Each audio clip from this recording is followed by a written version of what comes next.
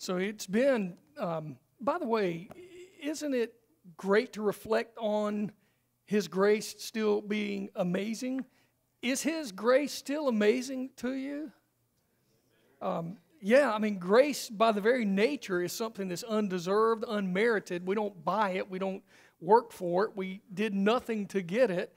God came to us when we were not just spiritually sick, not just comatose, but we were spiritually dead. Dead. D-E-A-D, dead, and He came to us. So yes, His grace is still amazing, and thank you for reminding us of that this morning. It's been 6 weeks since we've been in Romans, actually 7 weeks if you count this week, since we've been in Romans. I apologize for the long break, and I want to once again express my thanks for the way that you, church, have ministered to my family and me during this time of grieving. But I'll tell you, I'm going off script here as well, but you know, I miss my dad, but I asked my mom the other day, I said, Mama, do you go long stretches without thinking about Daddy? And her response to me was somewhat surprising. She said, yeah. She said, I don't really think about him all the time. If I'm in a certain place, I might be thinking about him. And I just said, I'm exactly the same way. In fact, I have moments, but I find myself more than anything being grateful, being thankful, being joyful, right? I mean, and because if what I stand up here and preach, or every other pastor that stands up and preaches week in and week out about God's sovereignty and His goodness and what life is all about, and if there really is an afterlife, which there is, if there really is heaven and hell, which there are, and if you know your loved one was safe and secure in Christ, which my dad was, then why would I be grieving so much, right? I mean, and why would you be grieving too much? So be very, thankful that if your loved one was in Christ, where they are right now. Y'all, I mean, we can go through the motions of coming to worship and all that kind of stuff, but that's really where the rubber hits the road, right? I mean, it really is. This is why we come and we worship together. We're worshiping and singing praise and from our hearts because what God has done for us. Okay, I'm going way off script. I know that. Well, I want to just kind of set the context of where we are in Romans just to get us back in line, and then we can start digging deep for the next several months.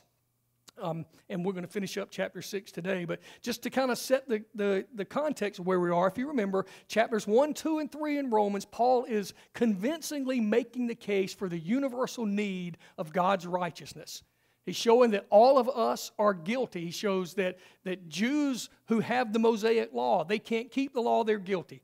That Gentiles have God's natural law. They can't keep God's natural law, we're guilty. We're all guilty before a holy God. There is none righteous, no, not one, Paul would say in chapter 3, verse 10. He goes on, he says, therefore, by the deeds of the law, no flesh will be justified in his sight, for by the law is the knowledge of sin. So we talked about, if you remember, the law, God's law being like a thermometer. And what do we do with a thermometer? We take the thermometer, we put it in our children's mouth, and we determine how sick they are. But we don't understand that my kid's sick. They're really, really sick. Go get the thermometer, put it in their mouth, and that heals them. No, that's not what happens at all. The law is like the thermometer. It reveals how sick we really are, and it drives us to the doctor. It drives us to the feet of Jesus. So that's what happens in the first 3 chapters. And then second, Paul reveals in the end of chapter 3, and then all of chapter 4, the righteousness of God. It's a righteous state of being that God has, and it is received by faith. So we need this righteousness. God gives us this righteousness when we receive it by faith. We'll talk about that in a little bit more. But then beginning in chapters 5 and going all the way through chapter 8, Paul unpacks the blessings that are associated with this righteous standing before God. For instance, in chapter 5, he was talking and he said, you know what, if we were enemies of God when Christ saved us, how much more, now that we're friends of God, will He save us from God's wrath to come?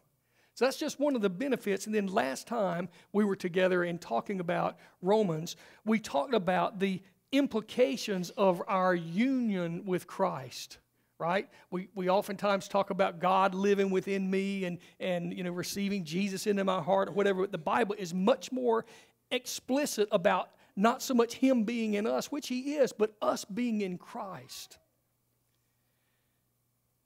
In chapter 6, verses 3 and 4, it says this, "Do you not know that all of us who have been baptized into Christ Jesus were baptized into His death? We were buried, therefore, with Him by baptism unto death, in order that, just as Christ was raised from the dead by the glory of the Father, we too might walk in the newness of life." So the Bible is saying here that we died with Christ at baptism. Now, baptism here is, I believe, is shorthand for conversion, right? So when we are baptized, we're not saved then. We're showing to the world that what God has done in our lives. But Paul is using that, I think, again, shorthand for conversion. So when we are converted, we are placed into Christ. We are dead to sin, and we have risen to new life with Christ. And we talked about the already and not yet aspects of the kingdom of God. We'll talk about that in a few weeks as well. But then, so we hear all of these things, and if you remember me talking about it, all this good stuff that God has done for us in chapters 1 through 6, those are all, the verbs are always in the indicative mood, right? It's not, here's a bunch of stuff you need to be doing for God. It's like, here's what God has done for you. This is the truth. God has done this for you. And only after that, only after we absorb this and understand this is what God did, He came to me first. I didn't go running, crying after God as a needy person. He came to me. And then once He's come to me, then and only then does Paul and the other gospel writers break out the imperatives. Only then does he break out the commands. Right? He says, this is who you are positionally in Christ. And because this is who you are in Christ, then in verse 12 he says, therefore don't let sin reign in your mortal bodies. We said then that's the first imperative. That's the first command that we see in the entire book of Romans. But then it just sounds so too good to be true. So in verse 14 of chapter 6, he gets back to the indicative. He slips in a couple of verses of imperatives, commands, but he gets back to the indicative, and it says this, for sin shall not have dominion over you. Listen, for you are not under the law, but under grace. Sin shall not have its grips, its talons, its hold on you. Why? Because you're no longer under the law, you're under grace. Now, some might argue that hypothetically there could be two ways to heaven. Now, hang on with me just for a moment. But some could hypothetically argue that. One is to be absolutely perfect in obedience to the law. That if a person were to live under law and perfectly obey all the law, that means no lustful thoughts. No cheating, no disobedience, no laziness, no goofing off at work,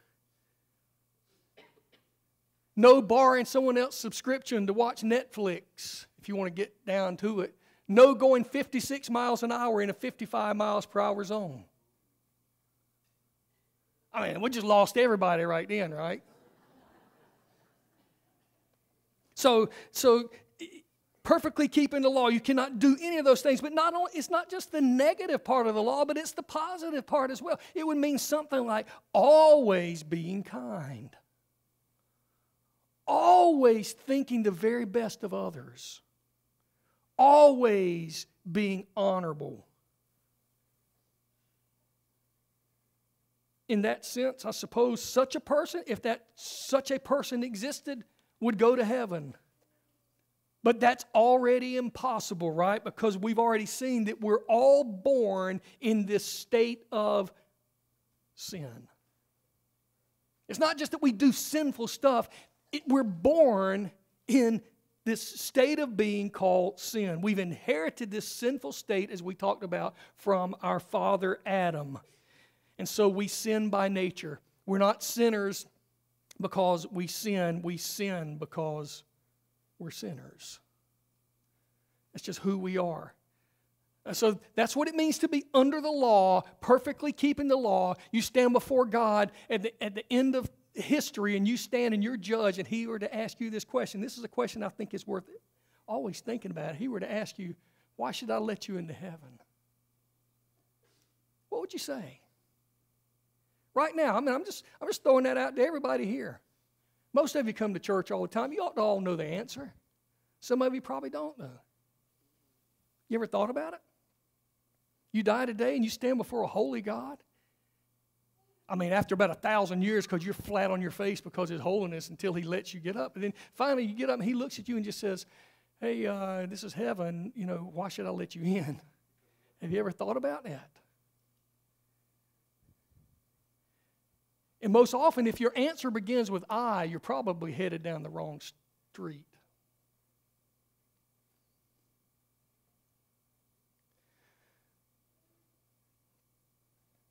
But then if we aren't able to get into heaven because of my righteousness, because if I were to stand before God and say, well, I've been a little bit better than, I've been 51% good and 49% bad, that just doesn't wash it with God, right?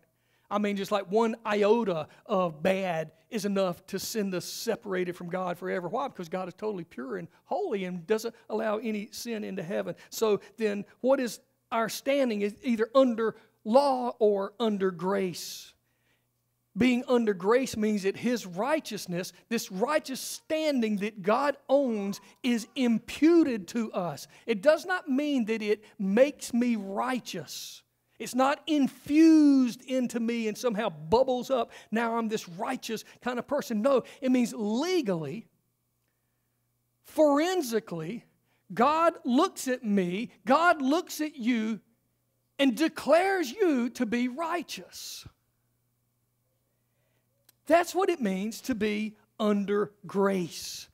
Does that almost sound too good to be true?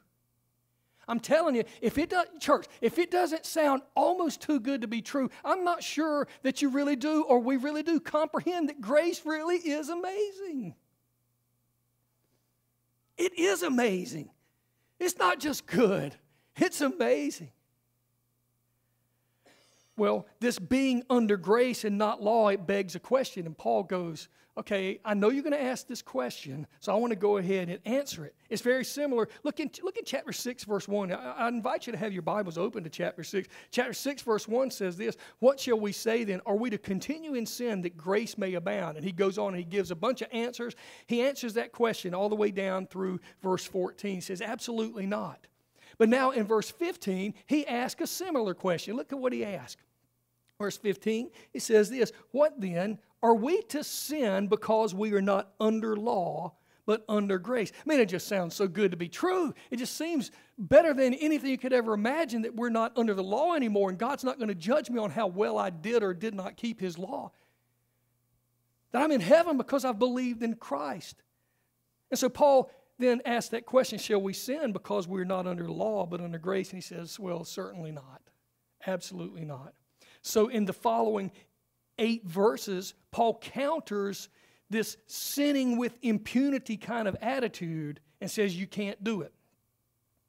So we're just going to walk our way down through these verses here. If you're the kind of person that keeps notes and you go like, this sermon has 4 points, whatever, I just couldn't come up with points. It doesn't even have any points. It's just a series of logical arguments, one after another.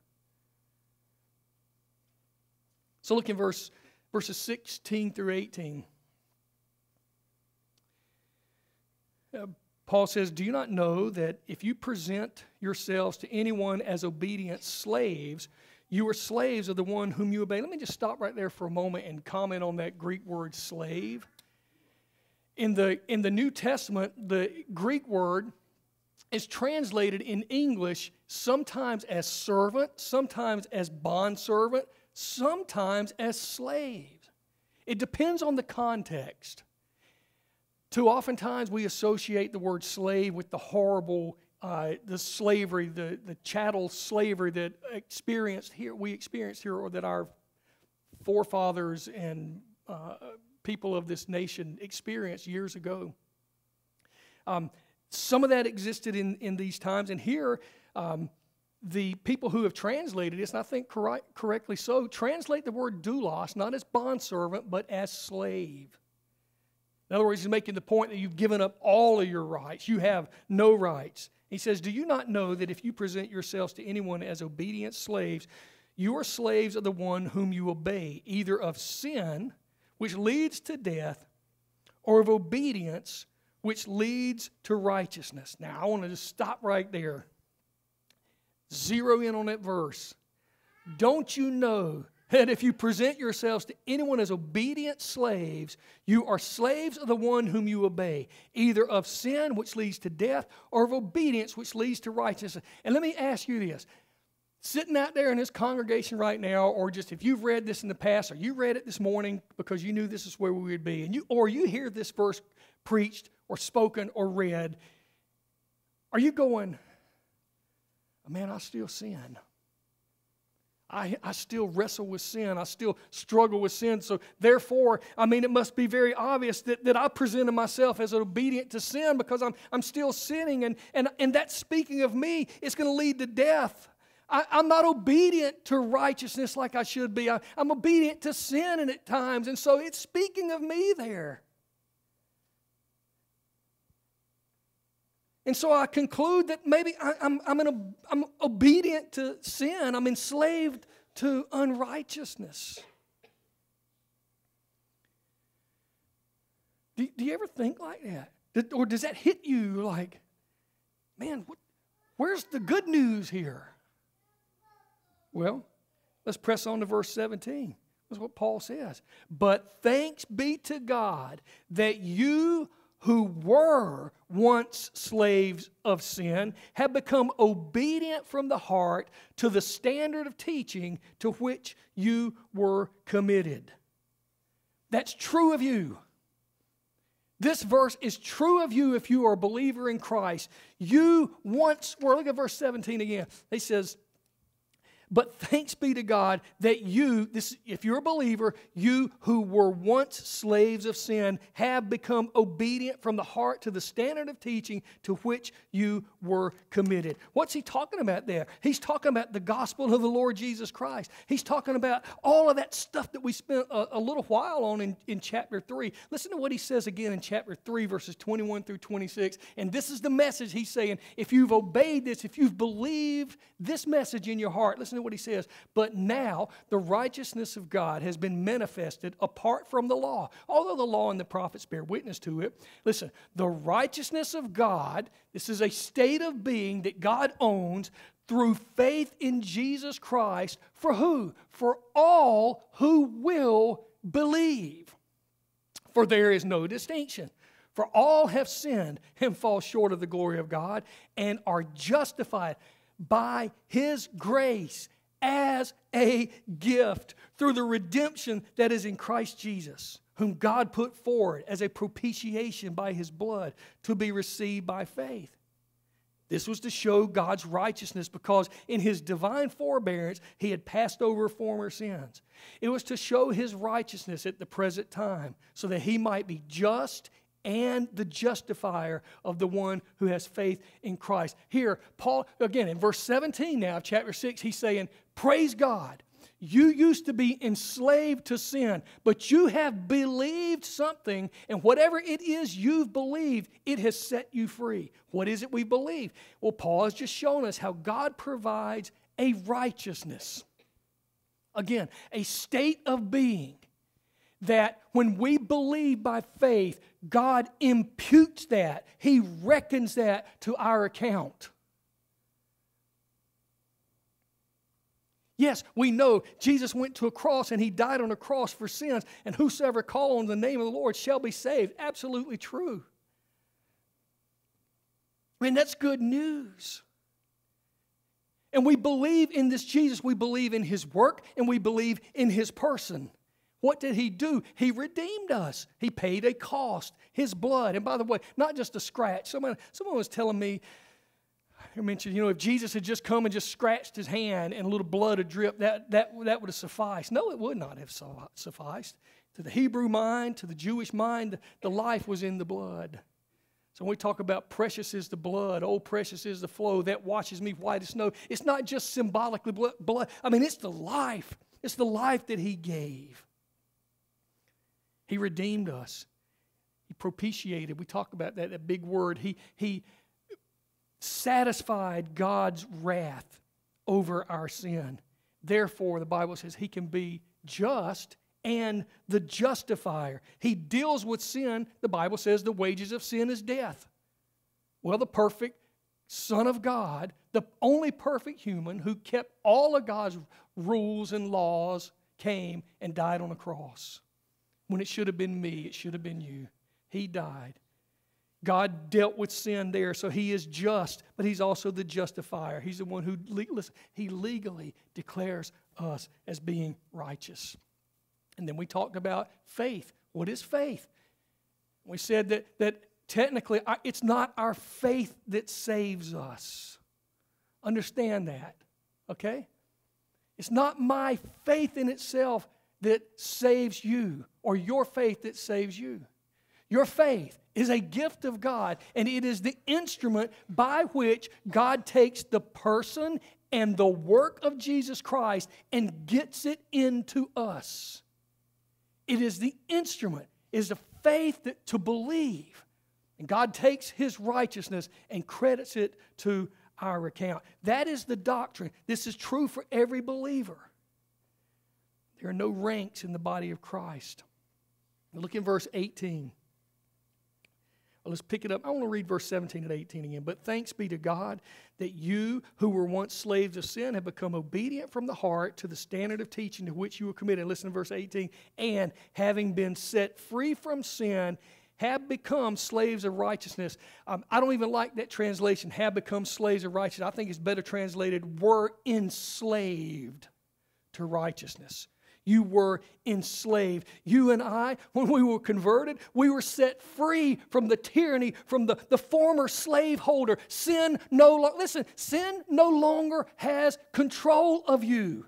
You say, but I sinned. I understand that. We do sin. We'll talk about that for the next couple of weeks. Paul, thankfully, gives us chapter 7. But understand this. You were enslaved to a malevolent dictator who hates God, and that is sin. And when you were converted, you are no longer enslaved to that malevolent dictator. God makes you enslaved to Him, to obedience, to righteousness. Do you understand that? Man, I can't read you today. I can't read you today. I'm just telling you, man, I know we're Baptist. I know we don't stand up and shout and roll around on the floor and all that kind of hodgepodge junk. I know that. But I'm telling you, when you understand that God and God alone enslaved you to Himself, to His obedience, to His righteousness, and removed you from Adam's line, He removed you from the power of sin and the grave and hell. And God imparted the righteousness of His Son to us, not because there's anything lovely in you or me or how we're able to live our lives and keep doing right or whatever. No, God came to us and God gave us these things. He changed us. And we realize that it ought to make even a Baptist say, amen. No, it's too late.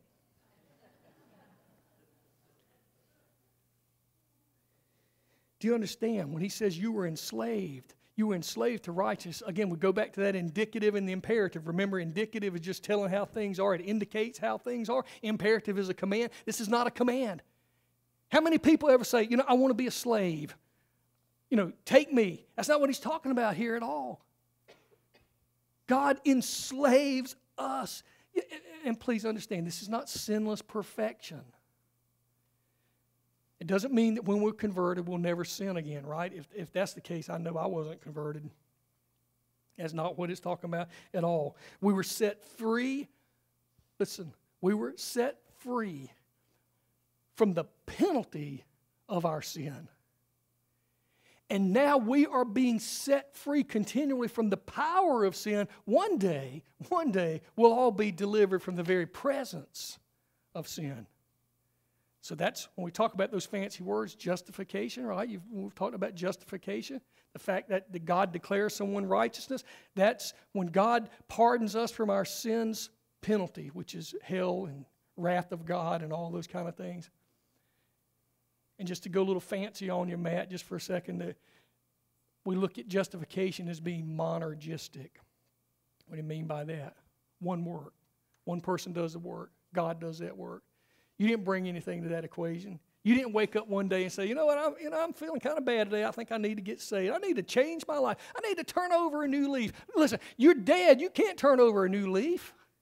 You're lost and hopeless in your sin. You can't do anything. You're at the bottom of a lake dead. You're a corpse. And God, for whatever reason that we will never really completely understand other than it's anchored in His love, said, that is my child. That one is mine. And He came to you. And He pulled you up out of that lake or that river or wherever it was you were dead. And He breathed into you spiritual life. He made you alive in Christ. Yes, you repented. You surrendered to Jesus. But you would never have done that if He would not given you spiritual life. You did not have it in you. That's why the gospel is so good news. You see, the gospel just becomes news. It just becomes ho-hum when we think that I have something to do with that. When we fully understand the implications of God's saving grace, man, how it should change our lives. Well, and so really what we're talking about now in this section, let's go into verse number 19. Somebody tell me what time. Oh, I got a clock right here. I thought they left it because we put this back up here, because I'll tell you why we put this back up here if some of you want to know. It's not. I didn't have anything against that other little thing, but I walked into my mother-in-law's room one night, and she happened to have the TV on, and it was me preaching. And I was like, I'm on TV. What is this all about? And so I sat there and watched myself for a minute behind that podium, and I continued to move my legs around. It was so distracting to me. I'm sorry for y'all that sit over there, but it was so distracting to me that I just said, we got to cover that up. So that's why this is back here. Nothing against the other one, or this is like super sacred desk. Not at all. But the point I was making is they transferred the clock, and I've got it. It's upside down, but I've got it. I don't. Man, I don't. Yeah, I hear you. As Wayne Brooks, by the way, said, keep on preaching as long as you want to.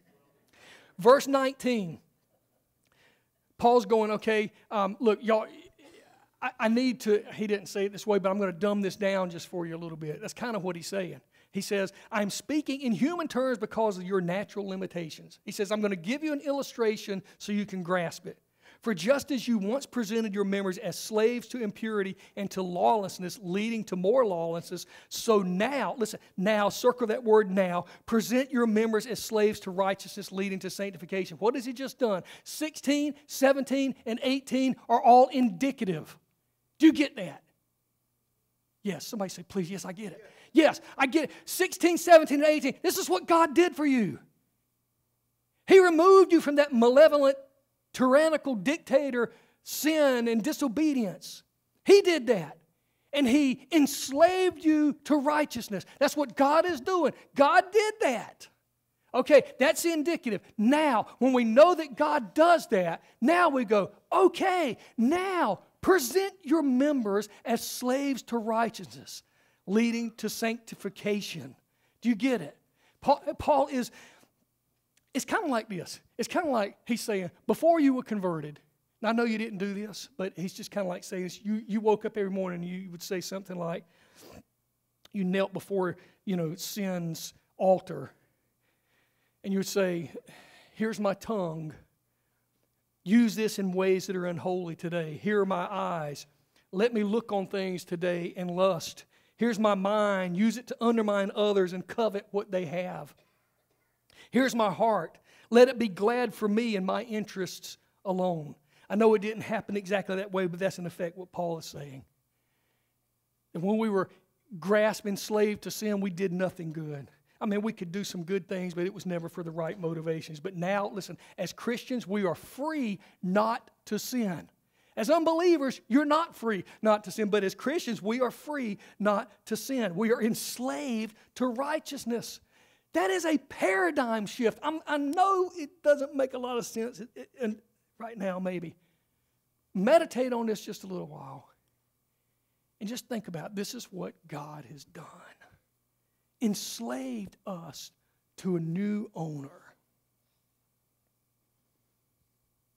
We're set free from sin's dark tyrannical grip, and we're able to respond to God's grace by living lives that thoroughly please Him. Sin no longer owns you.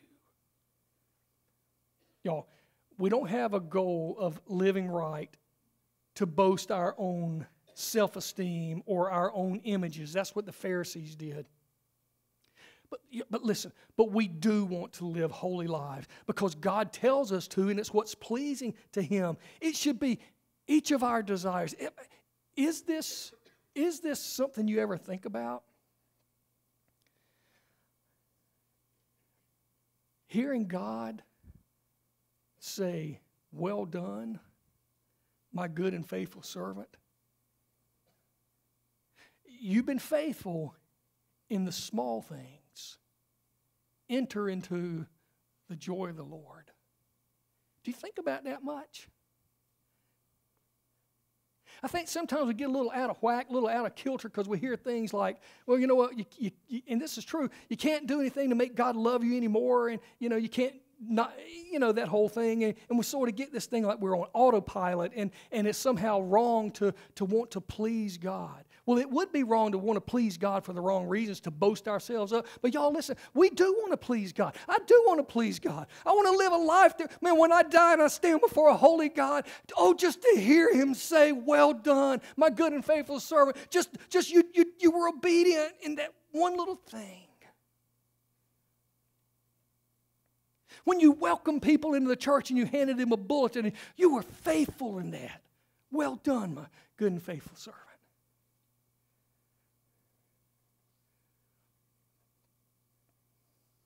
Or when you wrote that little note just to encourage somebody and you mailed it off and nobody in this world knew that you sent that. You sent that little note. "Well done, good and faithful servant."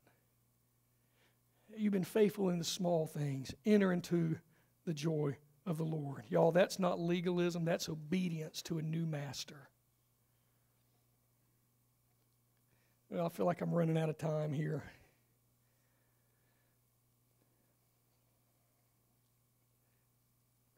Let me just read verse 20 and 21. "For when you were slaves of sin, you were free in regard to righteousness," right? You didn't have a goal to be righteous, but what fruit were you getting at that time? "From the things of which you now are ashamed, for the end of those things is death." What he's saying, before God redeemed you, you were living a life. You didn't care about being righteous. You might have wanted to do some good stuff, but it might have just been because you wanted to be moral. And what does he say? What is the fruit of a godless life? What do your lives matter outside of Christ, really? You may accumulate great wealth. That's not going to buy God's forgiveness. You might have all sorts of power and prestige, but that won't buy you even a cup of coffee in heaven. Listen, you might even be super religious and know all about God and know all about the Bible and know all about Jesus, but that's just heaping up for yourself God's eternal judgment if you're still enslaved to sin and unrighteousness. "For the end of these things is death." Verse 22, I love verse 22, the first two words. Look what it says, "But now." But now. You've been set free from sin. You become slaves of God. And what is the fruit? The fruit you get leads to sanctification. That's a big fancy word where we get the word holy from, living holy lives. And listen, if you have been saved, God is sanctifying you. Do you understand that? Listen, you cannot be unsanctified and yet be justified. You say, what does that mean? That means you can't be saved and your life not being conformed day in and day out to Jesus. You can't be. They happen together. You're saved immediately and your sanctification begins immediately. Your salvation, your justification is kind of like this. I mean, it's straight up to God. There it is. God did it.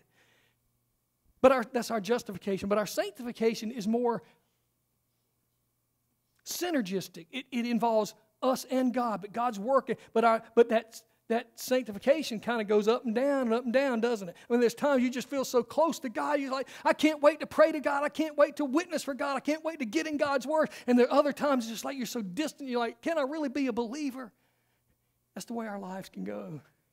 Well, Paul will talk about that next week, but just know this, if you're a genuine believer, God is sanctifying you, and if you're doing it with your knees bowed to Him, He's sanctifying you, and it's bringing all kinds of glory to God. But listen, there's ways, even as Christians, God is going to sanctify us whether we're wanting it or not. He'll do that by chastising us, taking us to the woodshed. Let's to the last verse. For the wages of sin is death, but the free gift of God is eternal life in Christ Jesus. You see, if you remain in Adam, if you remain in the clutches of sin, one day God is going to give you exactly what you've wanted. You've worked so hard to get. Eternal death and separation from Him.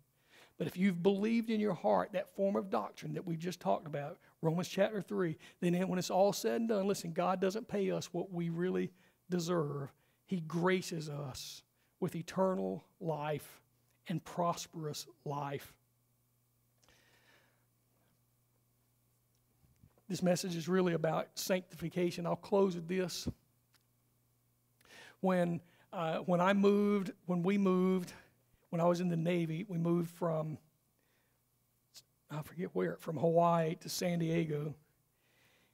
And I was a member of U.S. Naval Forces 3rd Fleet staff. I was on the admiral staff, this big whoop-de-doo admiral, and I got to be on his staff. That's pretty cool, right?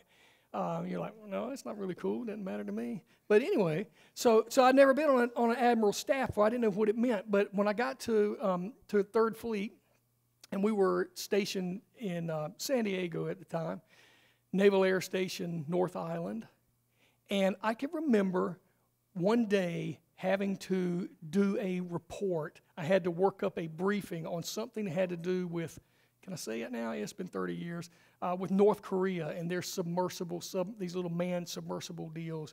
And to do that, I needed hands-on a chart, a super secret sensitive chart that there was only one of these charts on the entire West Coast, I'm told. This is before computers were just readily available. One of these charts, super sensitive secret charts. And it was there at Naval Air Station North Island. And it was held by the, local library. Let's just call it that. So I go strolling into this library, and I'm a lieutenant commander at the time, an 04. That's rinky-dink compared to an 4-star admiral. But I go walking in there, and it's like, I'm doing this report, and I need this, I really want to get this chart, 03-1, whatever, He looks at me and is like, that ain't going to happen. And he's looking at my two little bars up there on, my epaulette. It ain't going to happen.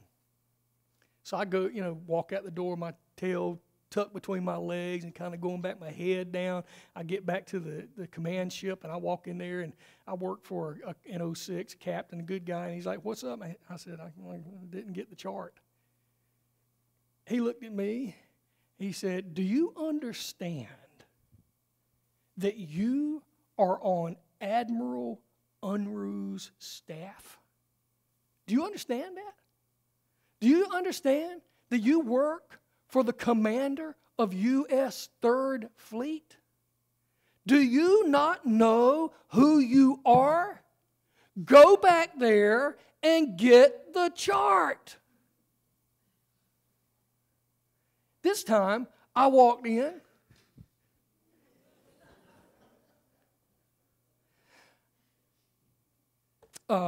I forgot to tell you this. I'm Lieutenant Commander Bradberry, and I'm on Admiral Unruh's staff. And Admiral Unruh told me that I can get the chart. Can I have the chart?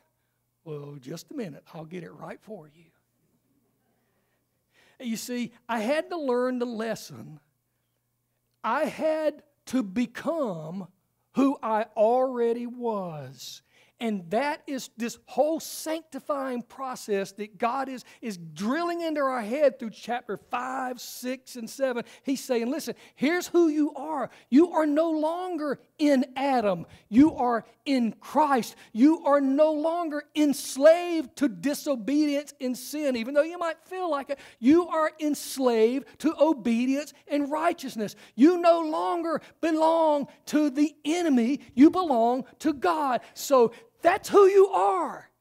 That's signed, sealed, and delivered. You belong to God. You are the apple of His eye. Now, just start living and becoming who you already are. That's what sanctification is all about. You've been very patient today. Let's go to the Lord in prayer. Our God and our Father, we thank you for your wonderful grace, even as Lori and Janet sang at the beginning. Your grace is still amazing, God. But Lord, we also know that you have saved us, you've set us apart, you've filled us with the Holy Spirit, you have enslaved us to righteousness, and yet at the same time, you command us not to give our bodies over to sin. You command us to quit doing certain things and to begin doing certain other things. God, may we respond to your commands, not as to a malevolent dictator, but to our benevolent King. May our response to you be not what we have to do, but may it be anchored in the joy of what we get to do. And we'll praise you and thank you in Jesus' name. Amen and amen. When we're done, I'll be in this room across the hall. If you need to pray with someone or got any questions or you want to talk about baptism or joining, or even if you don't know Christ and you're going, I need to know this Jesus, as soon as we're done singing, I'll receive you right over there. Lord. Let's stand.